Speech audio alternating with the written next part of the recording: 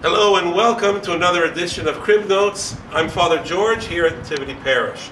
You know, this weekend we're going to hear the gospel of the prodigal son.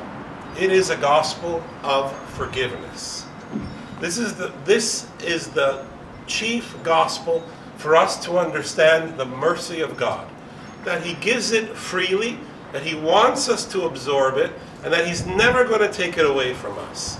No matter what it is that we think, who we are, or what we've done, God wants to give us the forgiveness. And He wants us to have open hearts so that we can absorb that forgiveness in our lives.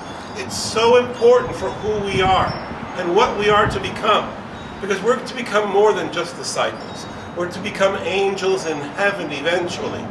That's where God wants to lead us to.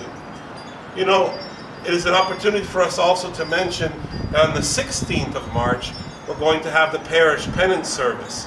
It's a moment to bring a friend, to have them also experience the forgiveness.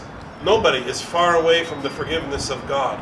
Like the prodigal son, even though he went and he wasted all his money, his inheritance, he came back and the Father was waiting for him.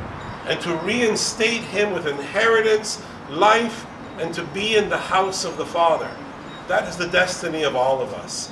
Let us take solace today in this gospel that the Lord presents to us for the forgiveness and the mercy that He wants to enter into our lives. Let us strengthen one another in faith and in prayer. We'll see you on Sunday. Have a great day.